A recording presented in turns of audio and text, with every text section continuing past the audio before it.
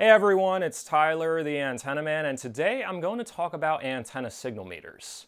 In many cases, they're absolutely critical to getting the best reception possible when setting up an antenna, yet very few people use them. What are the best signal meters for antennas? Stay tuned to find out.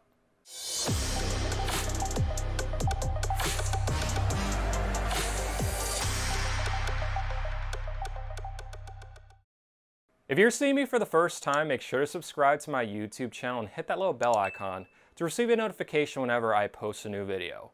For those of you who are not subscribed or may not be getting notifications, I try to post videos every Tuesday and Friday.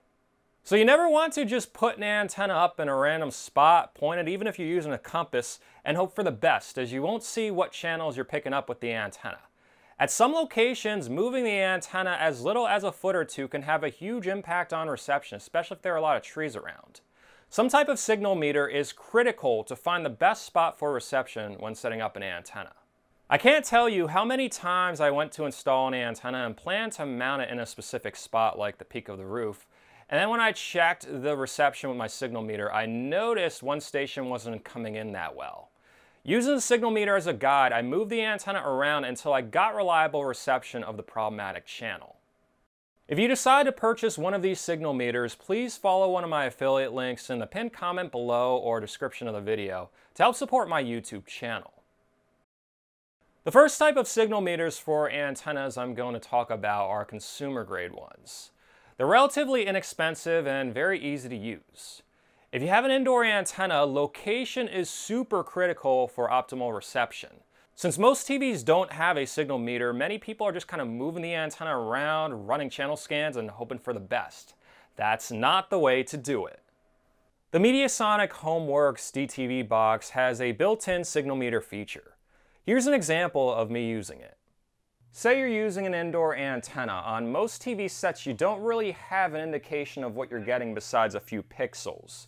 Most of you are probably just moving the antenna around and hoping for the best.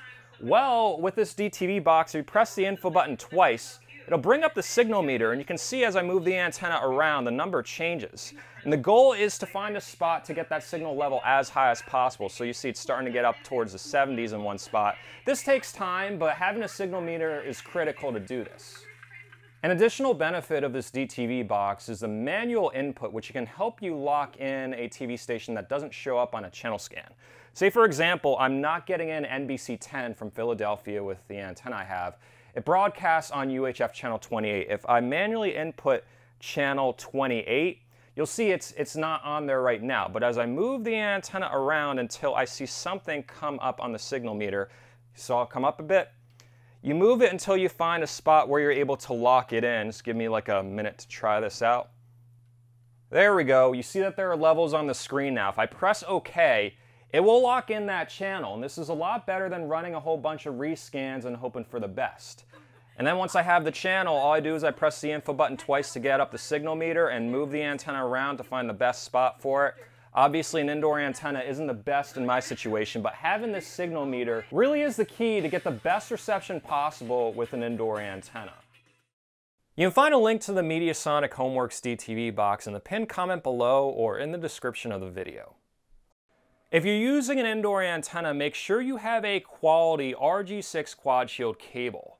A lot of generic flat antennas have hair-thin coaxial cables built in that you can't remove, and these will absolutely kill your signal. Just look how thin it is. Another decent consumer-grade signal meter is one on the 7-inch portable battery-powered TV set. This is better if you have an outdoor setup and is personally what I used when installing antennas.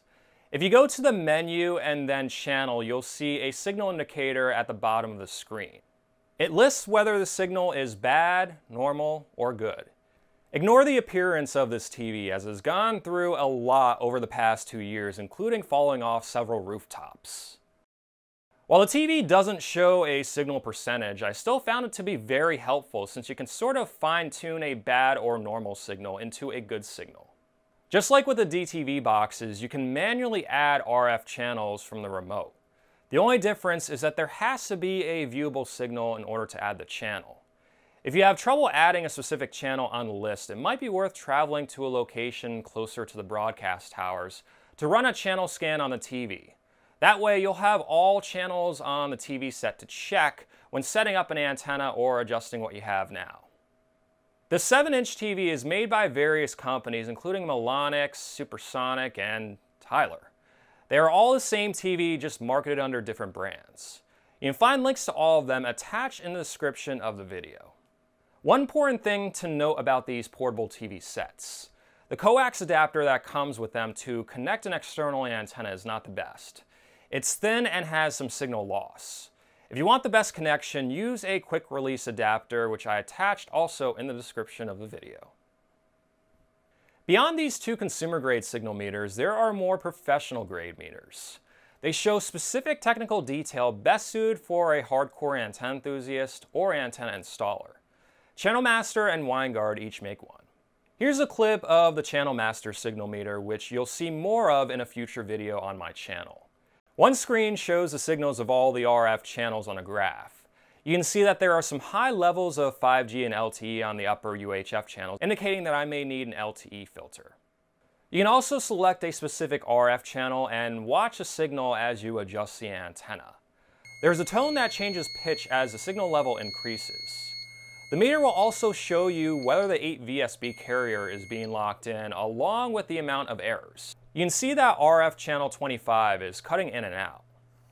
While these signal meters are very handy to get detailed numbers as high as possible with an outdoor antenna, they might be tricky to understand for the average person. You have to type in the RF channel of TV stations in your market. For example, if I wanted to tune to CBS 3 out of Philadelphia, I'd have to go to channel 30 because that's the channel the station broadcasts on. If I want to check NBC 10, I'd have to go to channel 28.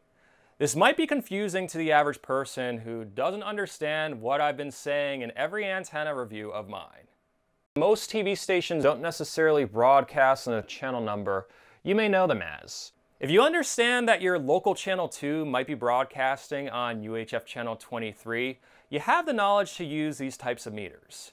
If you don't understand virtual and RF channels, stick to one of the consumer grade models.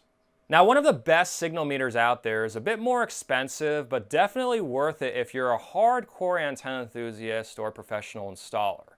It's the Televis H30. This has all the benefits of the previous signal meters and more. It provides technical detail of each RF channel, a spectrum analyzer, and has a built-in tuner so you can check the TV station for any breakup. You can find a link to the Televis H30 attached in the description of the video. Whether you have an indoor, attic, or outdoor antenna, it's critical to use some kind of TV tuner or signal meter as a guide when positioning the antenna. While a signal meter can help fine-tune the antenna to get better reception, it's important that you have the right antenna for your area. Too many people go for smaller antenna models like these the first time they cut the cord. They will only work in fair to strong signal areas. If your signals are marginal, you have a lot of trees around, or if you have low VHF stations in your area, you will need a larger antenna. This is why I offer antenna recommendations on my website at antennamanpa.com. For a small fee, I run a reception report at your location, take a look at the frequencies and signal strength, determine what antenna would work best for you based on my experience actually testing out 50 antenna models and installing them in 4 TV markets. I can also help troubleshoot problems with an existing antenna setup.